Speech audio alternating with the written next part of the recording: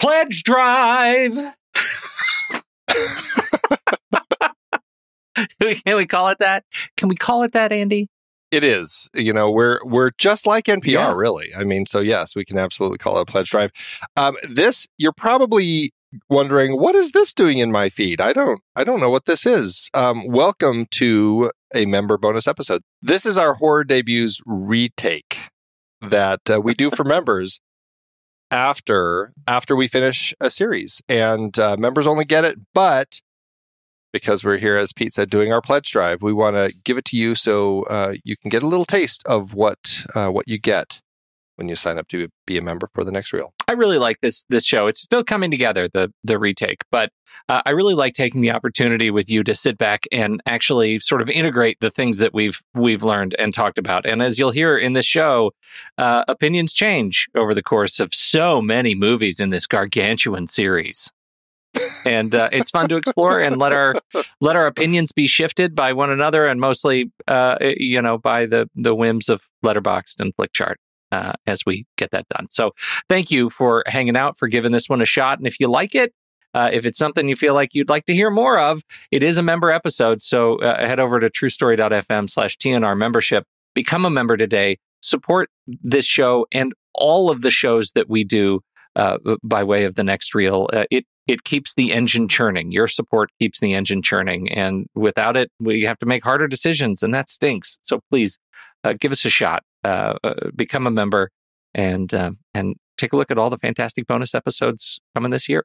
Enjoy it, everybody. Thanks.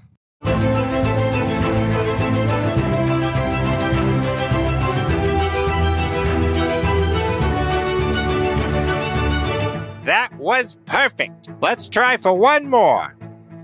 Happy Retake Day, Andy. It is the hallowed day, the hallowed season. Wonderful time. Sometimes you take, and sometimes you take again. And that's what we are here to celebrate as we talk about our horror debut series. And it's one bonus episode that this time has already gone out. Indeed. It did go. People will have had a chance to listen to it. And, I'm just excited to talk about all these wonderful horror movies all over again. This was a great series. I really enjoyed it. I did too. And it has, I don't know why you make fun of me for this, but I call this a long series. And it's kind of long. It's like 7 movies. That's a thing. 6 movies. Like that's on the longish side. 6 movies. No, Relic is in there. But you can't count the member bonus in the actual series. I count the member bonus because this is a member bonus. Like they're all part and parcel of the same thing. Yes. Well, in context of the whole thing, sure. It's one more than our last series. So, woo! You are such a rule follower. So sometimes. long. Like I need you to broaden your thinking just a smidge. Look, I feel like it was it was long. There were some really great movies, and I think when I look at my overall rating, of each of the films and kind of my overall stand, and let me just say, let the record show, we're talking about Messiah of Evil, Goodnight Mommy, A Girl Walks Home Alone at Night, The Babadook, Relic, that member bonus episode that Andy seems to want to disregard, even though it was objectively the best movie of the entire series, The Lure, and Saint Maud. That is the set that we're talking about. And when I look at my overall rate, I had a great time with almost all of them. And I think when I look at my overall rating, my stars and hearts, I feel like I've been challenged on one pair of these movies in terms of how they hit me, and that is between The Babadook and Relic, and mostly it's because our community member Brian Blake won't let me forget it, and so I've been thinking a lot about it. Because his question to me was, I just don't see the difference between Relic at 5 stars and a heart and the Babadook at 3 stars and a heart. Like, I get that I like the Relic more, but was Babadook really 2 whole stars less good than Relic? We watched them back to back. And you could say they have a very similar sort of structure in terms of how the films use metaphor to tell the story. One is dealing deeply with grief and loss, and one is dealing, with grief and loss, with aging and dementia and Alzheimer's. Also grief and loss, right? Good point. Thank you. And so what is it between those two movies that makes that makes that separation so stark for me. And I was initially hanging my hat on the performative aspects of the movie, that I just like the people better in Relic. I like the relationships of those three women. I like the way they work together on screen. But I don't think I can levy that as a complaint against the Babadook. And I was already on the record as saying that I liked the kid more than you did. I don't even remember what your rating was on that. What'd you give Babadook? We both gave the Babadook 3 stars. Okay. 3 stars and hearts. So we both, we both said, and, this was coming up for me because when I first watched it, I gave it 2 stars and a heart. For me with the Babadook, I really I struggle with buying into the story of the mom and son. It's been 7 years since this accident with her husband, and nobody has talked to her about getting a counselor, and her son is a mess, and yet nobody does anything other than her sister saying, my daughter doesn't want to have your son over for her birthday party. It's a princess party. And then she still lets him come over. And so it's just one of those things where I struggle. And, I know people are like this. It's not like telling a story about, completely unbelievable circumstances. But in context of me getting into that particular film, I really had a hard time with the way that the story presented the mother and son at this particular point. And I really feel it probably is just because they needed a kid who at least had a few years on him who could perform. Like trying to do this with like a 2-year-old would have been nigh impossible. So, but that would have probably story-wise. Nigh? Yeah, I'm trying to bring it back. What do you think? So fancy. I know. So fancy. I throw them out. Should be called on those things. I'm going to be that person for you. Okay.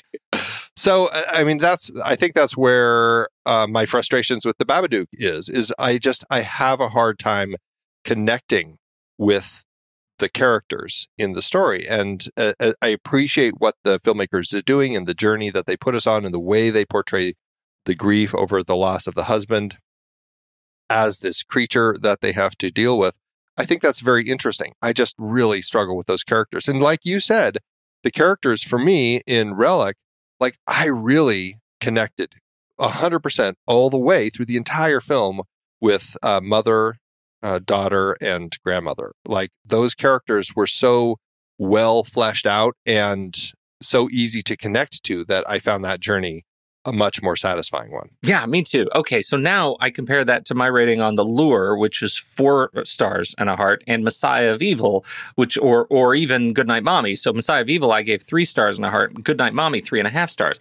I now on reflection, now that I've had several weeks to think about this, I don't think Goodnight Mommy is telling a story that is as strong as the Babadook, right? Like I don't think the resulting reward at the end of Goodnight Mommy is near as strong as the story of this woman coming to terms with her grief and loss in the form of this basement demon that she feeds worms.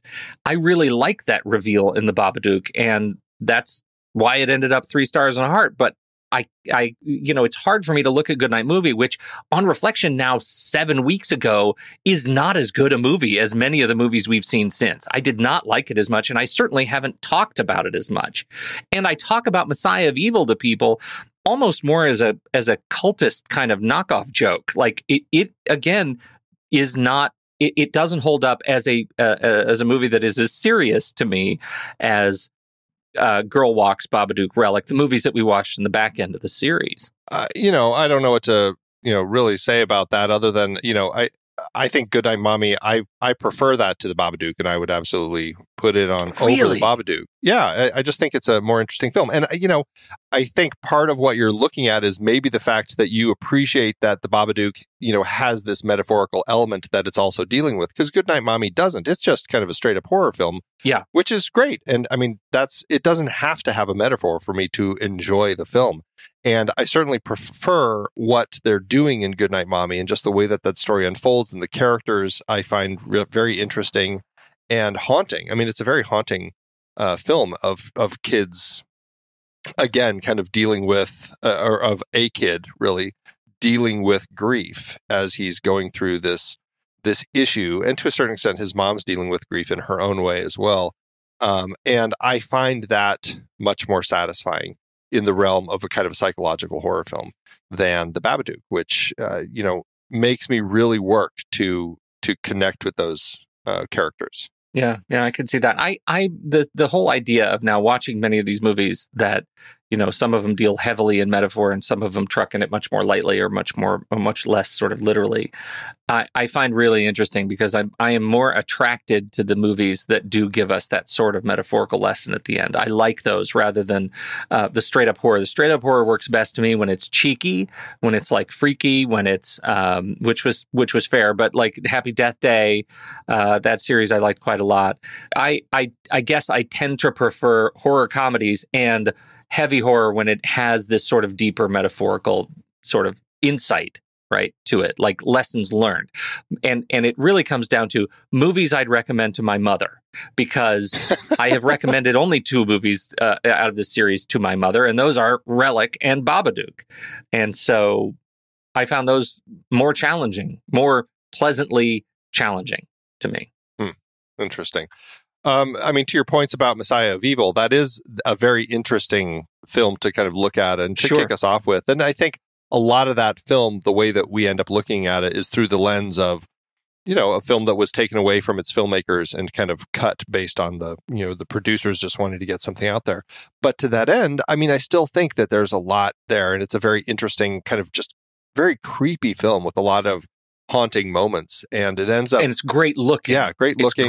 Very, creative. The story kind of is a little bit of a mess, but in a weird way, it does kind of work for the film, and that certainly has elements that make me want to return to it. It's got a presence to it that I do really like. So, in the really, when I look at this entire series, I ended up really enjoying all of the films quite a bit. I don't feel like we had any duds. I think that we ended up having a lot of interesting stories to talk about, some certainly more metaphorical than others, but on the whole, it's a good run. Yeah, I think if there was a low point for me, it was Saint Maud. I think I liked that the least, but not because of the way it handled horror, because of the way it handled story. They milked my root beer. That sounds pornographic. I didn't mean it that way. They gave me milk. That's definitely sounds like something. You know what would be worse is if they buttermilked your milk. They curdled my milk. That's what they did. So now here's a question, though. In the context of these films that we ended up watching, there was an interesting journey that we were looking at. Maybe it's not that interesting, but we had one film in the 70s. The bulk of these were in the 2010s, with only Relic actually coming out in 2020.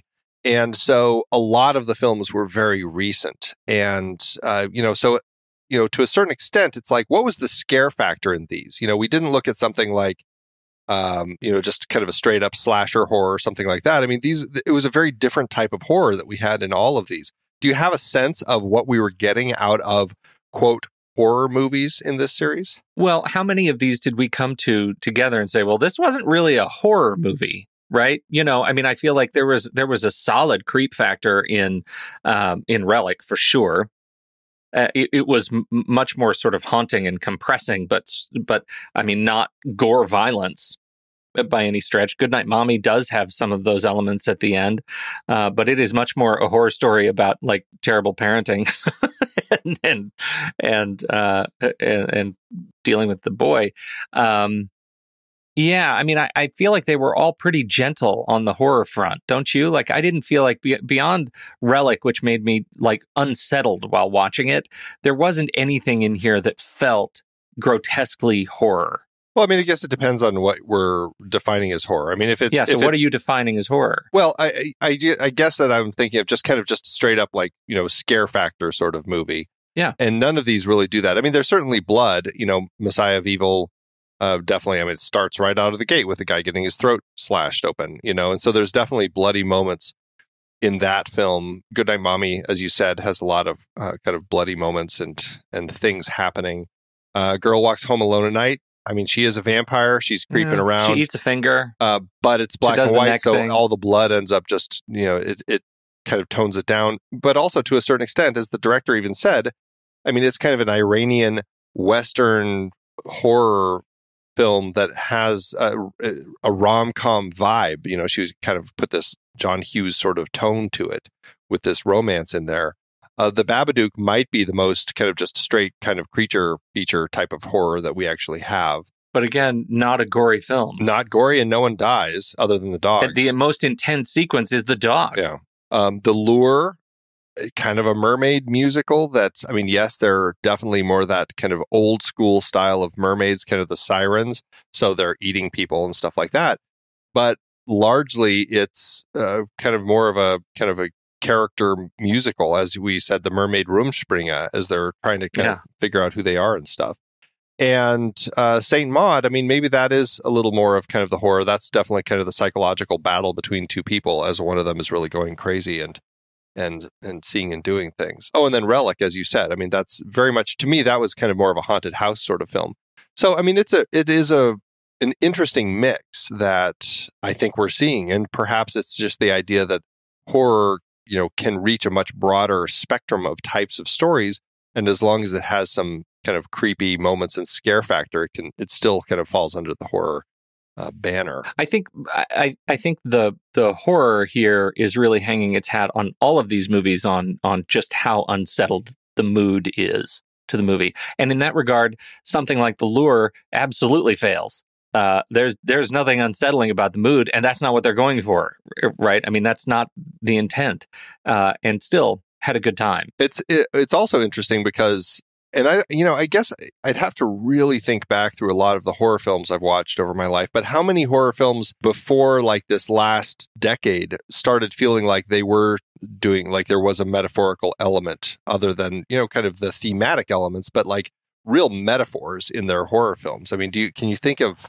that many horror films before, like, it does seem like it's really the last decade where we've started seeing this rise of this sort of use of horror film. I feel like any of the monster movies are pretty useful metaphors, right? And you know, for the unknown, for whether it's technology or science, disease, like all of those things we've talked about extensively whenever we've talked about like Godzilla or King Kong or those kinds of things, right? They're absolutely a metaphor for something else we don't know how to handle. In straight up horror, I mean, I guess you could say the same thing, but I'm kind of a noob, so I don't have the catalog that you do at my fingertips. Well, but even, I mean, if we're thinking of things like, I'm just going through the 80s, things like The Thing, Poltergeist, the Halloween. I mean, you just watched all the Nightmare on Elm Streets, the Alien franchise. I mean, yes, I guess you could say that, you know, an idea of like technology or the unknown or space or things like that you are potentially more afraid of that could hurt you, I suppose. Well, and Poltergeist, for example, is I would not necessarily call that a horror movie, but it is. It's certainly a movie that uses horror tropes to have a conversation with us about family and about, you know, the bonds that bind us as family members. I think that's a really interesting. It's been way too long since I've seen it. It needs to be higher on my list. Well, you're crazy if you think it's not a horror film. Well, no, I mean, okay, all right, tree, clown puppets. I get it. Like monster in the closet. Getting sucked through into the TV. I mean, do you know what it is, Andy? I've pulling seen that your movie face so off. Many. I mean, oh God, yeah, I've seen that movie so many times because as a child that I remember it as like it might as well be Blue's Clues. I'm so callous. Didn't Disney to make all that? Isn't it an animated film? I think was Steve. Steve was in that. Yeah, you're right. No, that's a really good point. It's a horror movie, but it's one that I feel like has a broader story, and that's Spielberg, right? I mean, that's the stuff he's into. Are you saying that it's metaphorical? Like, is there a metaphorical element to, or is it just kind of a thematic look at kind of the quietness of suburbs and, you know, kind of a, you know, darker bed underneath? I absolutely think it's thematic. In terms of like straight metaphor, I need to watch it again, but I know it's a thematic sort of structural approach to family, suburbs, technology, distance, to to the respect that we give our history and the history of others. I mean, it's definitely an exploration of the sort of cost of innovation to our cultural past. and to the Venn diagram that is different races and cultures that share space over time. And I think there's some really interesting things to talk about with regard to Poltergeist. I mean, and that makes that movie particularly interesting. And I would compare it to Nightmare on Elm Street, which we just did, which, okay, I mean, there's some bad parents, definitely a treatise on parents killing janitors. But it really leans so heavily into, we can do this thing on camera and make it look sick. Let's do this thing, rather than use those things to tell a story that gives you a real thinker at the end. Well, I think that, I mean, if you look at films like Hereditary and The Witch, I mean, I think that there is an interesting movement in horror film I feel like if we were looking at stuff 20 years ago, that's when we had the rise of kind of the torture porn in the horror. I mean, I feel like there's always been kind of just a general horror thread running through everything. For example, I haven't seen any of the Saw movies. I need you to comment on this on the Saw movies. Is the Saw movies telling something bigger? No. Okay. So I mean, in the 90s, we started getting kind of a meta look at horror with kind of Wes Craven's New Nightmare and the Scream films and stuff like that, and started kind of addressing kind of like what's going on in these horror films.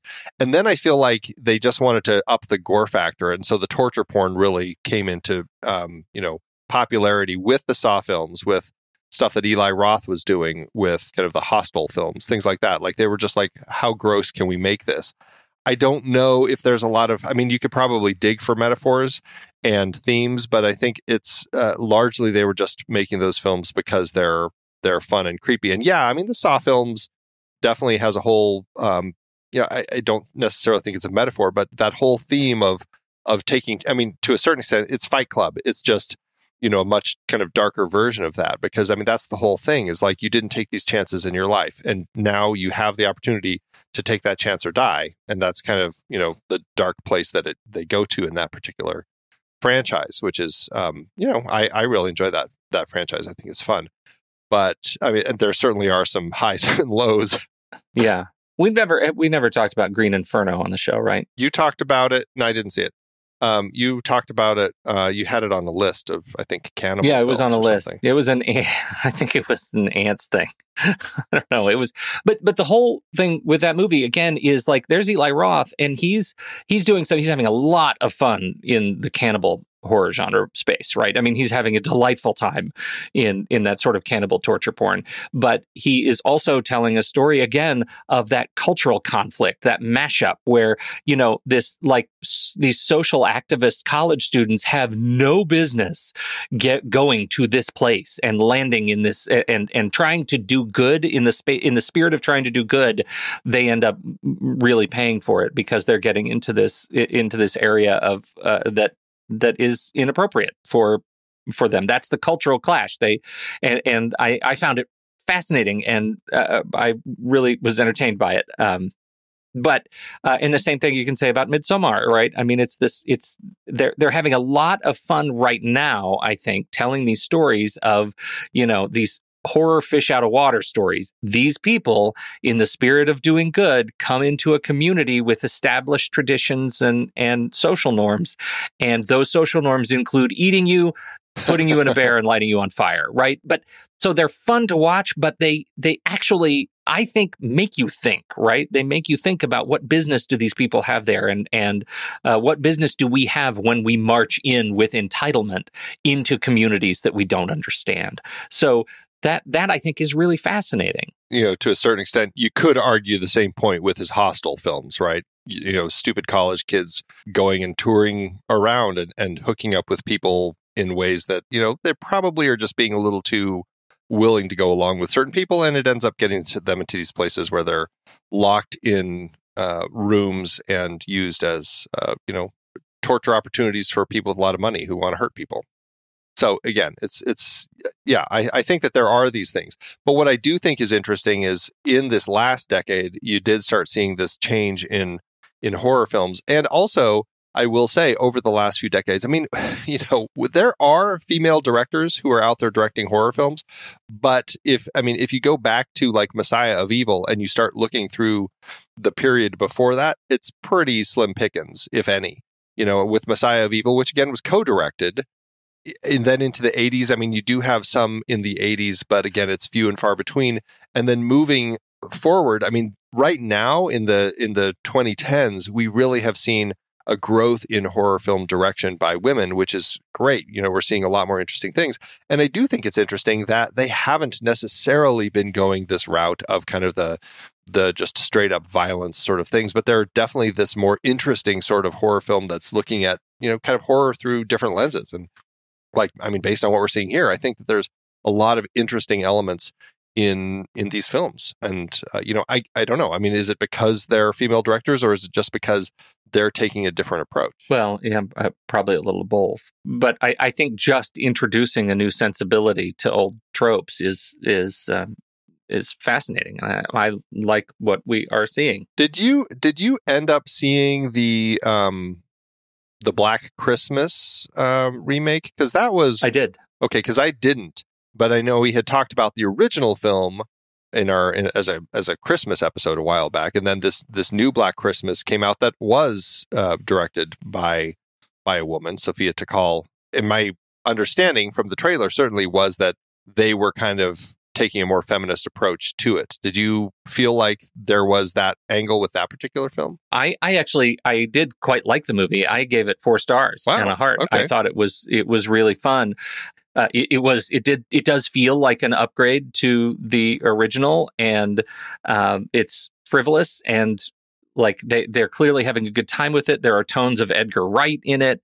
I had written that it doesn't quite stick the landing, and then they do. There's a twist on a twist on a twist on a twist kind of thing going to the movie, and it's a movie that absolutely does unleash the sort of gender politics, and I think they do it really well. Do you remember your review of the first one? Like, your star rating? Was it that high or was it? I gave 3.5 stars. Okay. It was not as high. Okay. Barely. So. Barely. Interesting. And my review of that film, I didn't enter because this was before I was entering reviews. Yeah, so when I click on it, it wasn't there. But I didn't give it a heart. And I did give the remake a heart. Okay. I think there was just a thing, like, maybe culturally in 1974, it was fine to have a movie that just unleashes on sorority girls and gives you the final girl trope and does all of these things. And it's just not fun anymore. And so now watching the sorority girls, bring hell upon others is more interesting. And that's, certainly was part of the trend in the 70s and 80s with horror films, is kind of the slasher films. It certainly was a thing with the Friday the 13th, where it's like all the girls who were naughty, who ended up having sex at the camp, ended up getting killed. And it's the virginal one who ends up surviving. And, it's like, let's get tops off. And even when they were working on doing the remakes and the re-entries in these different franchises, like when they did the Friday the 13th, I don't know what the number would have been, but the remake essentially that was in the 2000s, I think. Again, they're just going back to that same trope of just like getting the tops off and all that sort of thing. And I think that certainly is an element, that they're by bringing in different directors, by bringing in female directors, modern sensibilities. I think it's saying, what, why do we need to have all of that in a horror film? Let's just make a horror film and use that to rely on it. And we don't necessarily need to up this titillating factor to necessarily make it a film that people want to see. But I think we're better for it. I think there are better movies coming out of it. And if there's anything that we're learning still, it's that horror films are still a great kind of starting place for new filmmakers to get off the ground, right? I mean, all of these films, I think, stand out as something that has a voice, that there's something interesting going on here that the filmmakers themselves ended up using to kind of get other projects going. And I think I think it's just always been the case for horror films, especially as independent cinemas really been rising, is that when you don't have a lot of money, if you can find a way to craft something that is creepy and off-putting that you can crank out for not a lot of money, it can make a ton of money. And then you can very easily use that to kind of get your career going. Well, and here's the thing to remember, that for the longest time, it was men making horror movies. But in terms of reported lovers of horror movies and the horror genre, it's pretty split. Like 50-50, 51-49 women do love taking in this content, right? And it was at PodCon some years ago. We were listening to a story by the woman who makes that true crime podcast. Criminal? Was it Criminal? I think it was Criminal. There's two women who do that. I don't know. And they came back and they said that, they were asked, like, how do you track your audience? Who listens to your show? And it's like, oh, middle-aged white women, like, to a person. Yeah. Like that. Those are the people who love our show. So there is a certain bent. It's one of those like gloriously overdue finales that we have so many capable filmmakers that are women taking the reins and making these movies now, right? Making the horror movies that they want to see. And they're great movies. So if you were to rank the movies for yourself, how do you land? All the horror movies, not just the 7 we did. But start at the top. Start all horror movies. Okay, I'm going to go through every horror movie I've ever watched. Well, I mean, Relic is definitely the top for me. I mean, that film it still sticks with me. Just there are moments throughout that film that were so creative and effective, and it crafted such a haunted house movie that really, for me, had the characters that I latched onto, and it stuck the landing as far as crafting the metaphor in a way that I was really not expecting, and just powerful film. So that for me is the top. From there, I know I ended up ranking a lot of these 4 stars, so I'm trying to remember here. It's probably going to go A Girl Walks Home Alone at Night is next, and then Goodnight Mommy, and then a lot of the rest ended up like 3.5, I'm going to guess. So I'm going to say, I think St. Maud for me. And then, boy, I'm really torn between Messiah of Evil and The Lure. They both really, I find interesting. I'm probably going to say Messiah of Evil just because there's something really creepy about that. Then The Lure, and then The Babadook. Wow.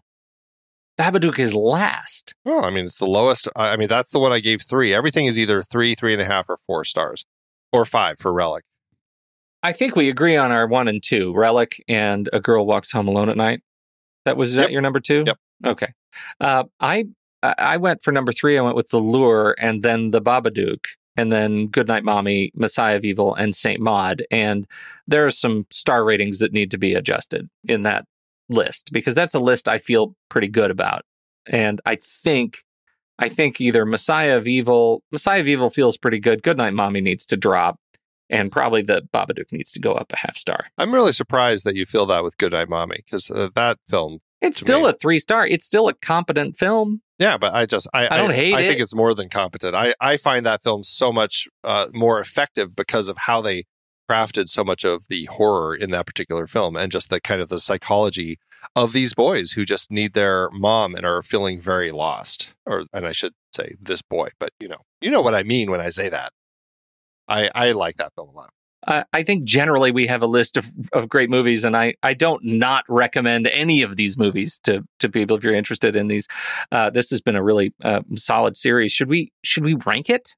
Well, before we do, I have a question for you. So I'm just curious, so horror debuts, had you, when we posted our list to our members to pick what was going to be our September member bonus, which ended up being Relic, did you end up watching any of the other ones that people, or that were on the list as options? Had you done any other horror debut digging at all to see what else was out there? I don't. I'd have to compare the list with my Letterboxd. Well, you'll remember what you'd seen. Here's the movies. A Mare, which was from 2009. The Slumber Party Massacre. That was the 82 movie. That definitely throws back to something that a woman directed back in the 80s. Revenge from 2017. Soulmate from 2013. Mirror Mirror from 1990. And Silent House from 2011. No, I didn't go watch any of those. Did you? I didn't. And I'm certainly curious about them. It makes me want to now. Yeah. Yeah, I definitely want to check the films out because as I was digging around trying to find other options for our horror debut series, they all sounded really interesting. And so I'm certainly, my curiosity has been piqued to kind of check through that list. So I may do some more watching. Or hey, at the very least, we've got other options if we decide to do another addition to the horror debuts series down the road. Horror debuts twos. All right, so should we go ahead and rank these things? Yes. Get them on the chart. They need to be flicked. Oh God, you are trying to start far too many things. It's not a quantity over quality thing, Pete. It's a quality over quantity. Let me help you flip that. Well, you're doing it wrong. All right, first up, Messiah of Evil. I want to say it like Dr. Evil. I always think of that's funny. It's also him in So I Married an Axe-Murderer. Fruits of the Devil. Yes, absolutely. All right, first up, Messiah of Evil or High Noon. Probably High Noon. I feel like I'll go High Noon. I mean, even though I had more issues with it this time, I feel like there's a very strong kind of concept going on in that film that I probably do need to watch and re-rank because I feel like it's probably better than I keep giving it credit for. But it certainly is a strong concept for a film. Next up, Messiah of Evil or Scarface. I'm curious on that one. Where do you land? I'm going to say Messiah of Evil. I mean, maybe it's also because it's half the length of Scarface, but I mean, Scarface is a strong film, but I've never connected with it like a lot of people seem to. I think that Pacino is definitely over the top and big in that film, but I end up always struggling with the film itself. So, and Messiah of Evil, I think that there's a real element to kind of the creep factor that they've created in that. So I'll go with that one. Okay. I'm going to represent the other people, even though I don't feel terribly strongly about it. I feel like we should pop it open here. Let's do it. Okay, here we go. A 1, 2, 3. Scissors. Paper. Scissors. Paper. Scissors. Scarface. That was a real volley. It was. It definitely was. Messiah of Evil or Year of the Dragon. I know Messiah you love that movie. God, hands down. I cannot answer fast enough. Yeah, I'll say Messiah of Evil also. Messiah of Evil or Danger Diabolic. I'll say Danger Diabolic. I genuinely enjoyed that film. Wackadoo movie. I'll give you Danger Diabolic. All right. It's a little treat. Messiah of Evil or Duck, you sucker. I'll say Duck, you sucker. Duck, you sucker. Messiah of Evil or Say Anything. I'll say anything. Say anything. Messiah of Evil or Amor. Amor. Such a hard movie to watch. I'm going to say Messiah of Evil because despite the strength of Amor, Messiah of Evil is a more fun watch. Okay. So here we go. 1, 2, 3. Rock. Scissors. Scissors. Scissors. Rock. You are cheating and still lost. Yeah, I'm not cheating. Yeah, obviously, I lost. So. You're taking advantage of the delay. And you were trying to distract me with your glasses. All right. So Messiah of Evil or National Lampoon's European Vacation. Oh, dear. Messiah of Evil. Yeah, me too. Messiah of Evil or Salvador. I'm sorry, what was that? Salvador. Salvador. I'm saying it like I live there. Okay. Messiah of Evil. Is that what they all sound like? That's all of them. I'm going to say Messiah of Evil. Okay. Oh, well, that lands Messiah of Evil in spot 456 on our chart. 456 out of 525. Pretty low. That's a 13%. If it were up to me, it would have been higher. But hey, I was losing. So what are you going to do? All right. Goodnight, Mommy. You're going to sink this one too. Let's see where we go with this. Goodnight, Mommy or High Noon. High Noon. I'll say High Noon. Goodnight, Mommy or The Lonely Guy. Goodnight, Mommy. Goodnight, Mommy. Goodnight, Mommy or Once Upon a Time in America. Ooh, it's a tough one. I'll say Goodnight, Mommy. Okay, Once Upon a Time. All right, here we go. 1, 2, 3. Paper. Scissors. Not my day. Once Upon a Time takes it. Goodnight, Mommy or Beneath the Planet of the Apes. the second of our Apes films. I go Goodnight Mommy on this. I'll say Goodnight Mommy as well. Goodnight Mommy or Labyrinth? Oh, Labyrinth for me. Okay, Labyrinth. Goodnight Mommy or Die Hard with a Vengeance? That's number 3 in that franchise. AKA Simon Says. Die Hard. It is Die Hard. I'll say Die Hard. It's a fun one. Goodnight Mommy or It Happened in One Night? Oh, It Happened One Night. Absolutely. It Happened One Night. Why is that so low on our chart? I don't know. Goodnight Mommy or Lady Vengeance? I really need to watch that one again. Oh, is that the one with the classroom at the end? Ugh. I remember zero about that movie. Like, I know I watched it. Why do I remember nothing about it? I'm going to say Goodnight Mommy. I know. Lady Vengeance. Oh. Okay, here we go. Well, one, two, three. Paper. Scissors. Lady Vengeance takes it. Goodnight Mommy or The Thin Man? I'll say Goodnight Mommy. Thin Man. Wow. Okay, here we go. 1, 2, 3. Scissors. Rock. Andy, what's going on? I don't know. I am starting to get uncomfortable. The Thin Man takes it. Goodnight Mommy or Die Hard 2? Die Harder. Die Hard 2. Mm-hmm. Oh, Rennie. I'll say Goodnight. It's the Stapleton Airport factor. I'll say Die Hard 2. Yeah, I know. That lands Goodnight Mommy in spot 362 on our chart. 362 out of 526 is a 31%. My Rochambeauing is terrible. Yeah, we're struggling. All right, next up, we talked about A Girl Walks Home Alone at Night.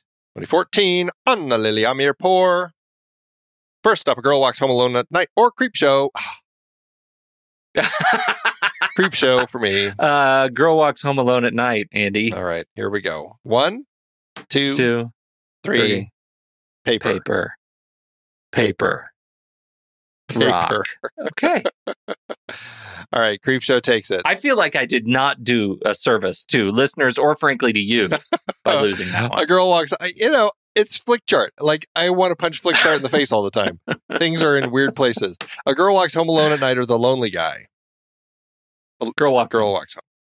Girl Walks Home Alone at Night or Infernal Affairs? Infernal Affairs. Girl Walks Home Alone at Night or Beneath the Planet of the Apes? Girl Walks Home. Girl Walks Home Alone at Night or Sophie's Choice? I'd probably put on Girl Walks Home first.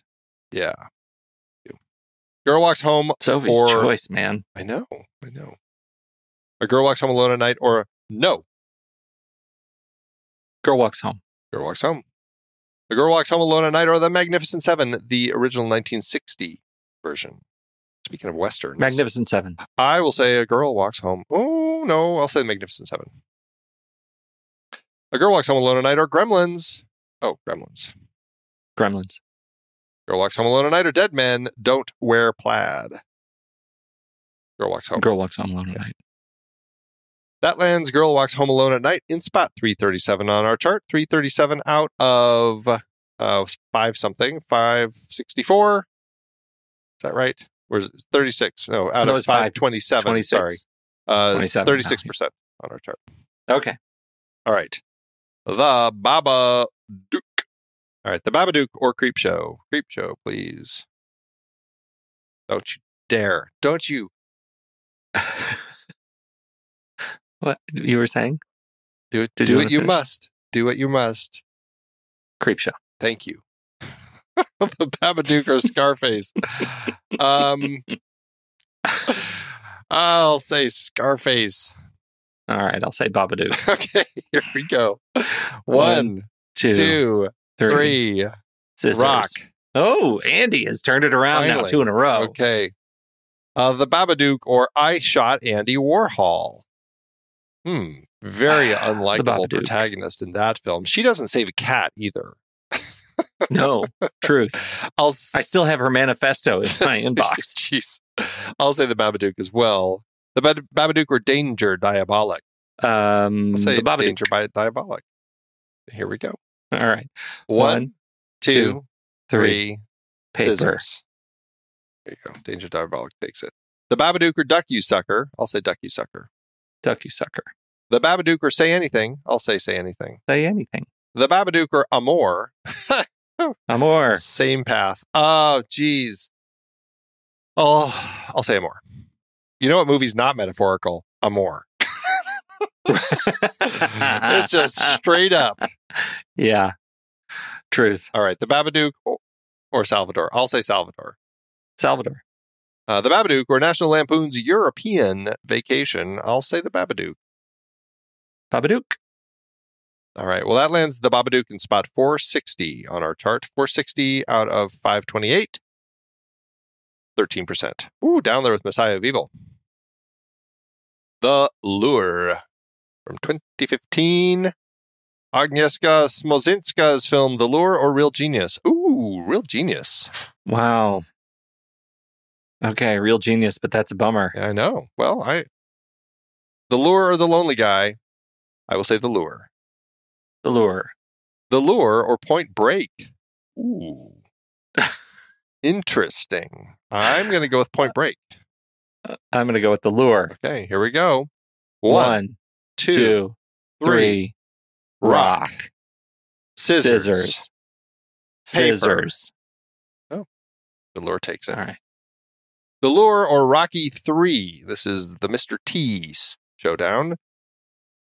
Oh, I'll say The Lure. there's a fool has been pitied. I will say The Lure as well. The Lure or Joe versus Volcano? Oh, Joe versus Volcano with a bullet.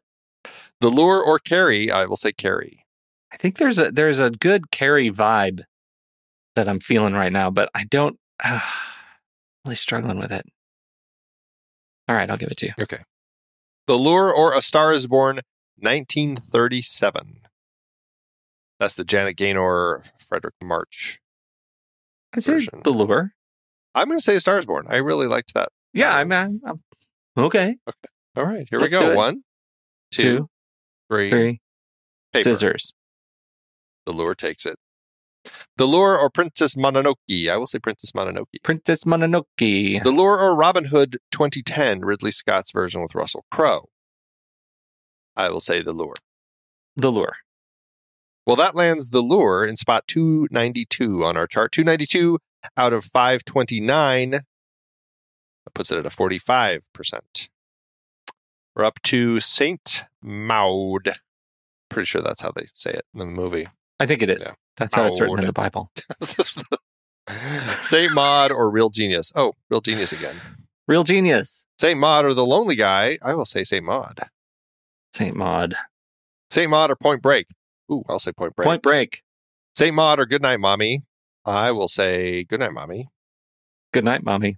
Saint Maud or Alice doesn't live here anymore? Alice doesn't live here anymore. You could say that Katie doesn't live here anymore. Saint Maud. You could. Ooh. I'm going to say Saint Maud. And here we go. 1, 2, 3. Paper. Scissors. Oh, Alice takes it. Saint Maud or The Host? Saint Maud for me. The Host. Oh, come on. Here we go. 1, 2, 3. Scissors. Rock. The Host takes it. Saint Maud or La Femme Nikita? La Femme Nikita. Saint Maud. Here we go. Really? Really? 1, 2, 3. Paper. Scissors. Jeez. Saint Maud or Look Who's Talking? Saint Maud. Look who's talking. I think you're forcing yourself to hate Saint Maud more than you did. No, I'm forcing myself to hate you right now. Okay. If that's how we got to do it. Here we go. 1, 2, 3. Rock. Paper. Jeez. I wanted to lose. I set an intention lose Saint this one. Maud or Rabid? Oh, Rabid. 100%. Saint Maud. Here we go. 1, 2, 3. Scissors. Rock. Andy, Jesus Christ. frickin' show up, will you? Saint Maud or Scarface? I will say Saint Maud. Saint Maud. I can't bear it anymore. 397 out of 530 on a chart. 25%. Last but not least, Relic. Holy criminy. This is amazing. I don't know what's going on. Relic or The Bank Job? I will say Relic. Relic. Relic or Memento? Oh, wow. I got to say Memento. Memento. Relic or Night of the Living Dead? Night of the Living 1968. Dead. I'll say Night of the Living Dead as well. Relic or Hero? Some Zhang Yimou. Lovely. Relic. Relic. I think it would be harder if it was Crouching Tiger, probably. Relic or About a Boy? Oh, About a Boy for me. Yeah, About a Boy. Relic or Local Hero? I will say Relic. Local Hero was adorable. Yeah. All right, Relic. Relic or The Abyss? The Abyss. The Abyss. Relic or Sympathy for Mr. Vengeance? Relic for me. Relic, yeah. Relic or Mother? Oh. Wow. We haven't had that one come up in a while. I'm going to say Mother. Okay. Me too. That's what I really want to rewatch that. It's been on my rewatch list for a while. Relic ended up in spot 221 on our chart out of 531. That puts it at a 58%. That's really interesting. It was a 5-star movie for both of us that it didn't break the top 100. Well, yeah, but again, we've talked about so many movies that we like. It's very challenging. All right, so let me see where all of these movies are now. So that ends up putting Relic in our number 1 spot. Number 2 is The Lure. Wow. Number 3 is Girl Walks Home Alone at Night. Number 4 is Goodnight Mommy. Number 5 is Saint Maud. Number 6 is Messiah of Evil. And The Babadook is number 7. The Babadook is number 7. Yeah, so that's fine with me. Man, that's fascinating. Especially given, I think, across the board how high our stars were. Like, we didn't have a 1 or 2 star movie in this lot. They're all, I think, they're all 3 stars or higher. Right? What has happened to us?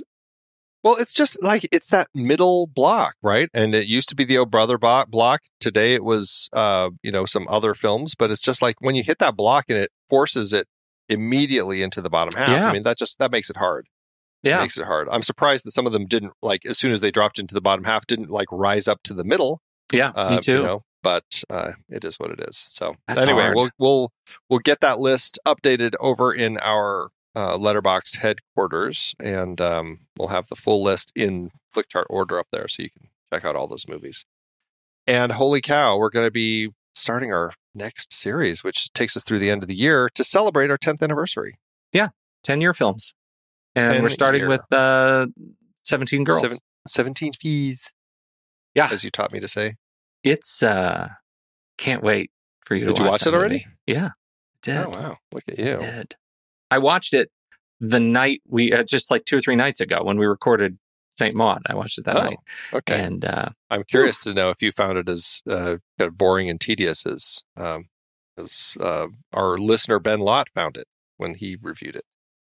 Oh. Okay, a lot just happened there. All I knew, that was a real roller coaster. All I knew of that movie is that Ben had written saying that one movie was boring and tedious and one movie was the best movie that he's seen of the year or something like that. And I didn't know which one they were. I had completely misplaced that in my head. And things make more sense now. To me, they make more sense. It's all coming clear. It's so funny. But no, it is going to be a fun series. We are going to be looking at starting with 17 Fees, directed by is it Coulin sisters? I'm not sure how to say that, but Muriel and Delphine Coulin. That's a great name. You know all this. I'm not looking at it. At it. Well, Coulin. Coulin? Yeah, probably Coulin. Coulin. We have Miranda July's The Future. We have Hard Labor, directed by Juliana Rojas and Marco Dutra. We have Pariah from Dee Rees. We have Tomboy from Celine Sciamma. We have We Need to Talk About Kevin from Lynn Ramsey. Where Do We Go Now from Nadine Labaki. Zindagi Namalegi Dobara by Zoya Akhtar. A Simple Life by Anne Hui, which is actually also a crossover into the next series. Yep. But we put it second to last because we're ending with our holiday film, Arthur Christmas, directed by Sarah Smith. And, 10 films that are 10 years old this year. And I'm very excited to just kind of look and see, how do these films stand the test of time. I mean, certainly you don't hear a lot of people talking about a lot of these films, but I still think it's interesting to kind of look at them and get a sense. Are they still relevant? Do they, like us, do they really kind of stand the test of time and hold up all these years later? Can't wait. It's going to be awesome. We should also just throw out there that there may be a special 10th anniversary bonus episode that we might be dropping this coming anniversary as well, which is November 11th, if people are wondering. Yeah, November 11th, 11 at 11. 11, 11, 11. 11, 11, 11, 11, 11. A lot of 11s. Mm-hmm, so many. All right. We need a shirt. 11, 11, 11. Okay. The next reel. That'll be our anniversary shirt. That'll be our anniversary shirt. It'll be out there. We're going to make it happen. We're going to make it happen. 11, 11, 11. TNR, 11, 11, 11, 11. That's right. Yeah. All right. Any last thoughts on this one? No, this is good. Had a good time with it. Ready to move on. Well, remember, everybody, we want to know what you're thinking about the movies. And with our 10-year coming up and our 10th anniversary series, watch those movies. Send us your thoughts. You can send a 30-second-ish audio clip to reviews@truestory.fm. We just might throw it into the show. And it's a great way to just kind of be a part of the conversation. So thanks, everybody. We appreciate it. You've been retook. Oh, dear. How about that? Is that going to go? Yeah, you're going to. All right. No, yeah. All right. Until... And just so you know, this next series, Pete, 10 episodes. So I know it's so long. There's a long episode. So long series. So everybody, we'll see you back here for the retake 10 episodes from now. Retook.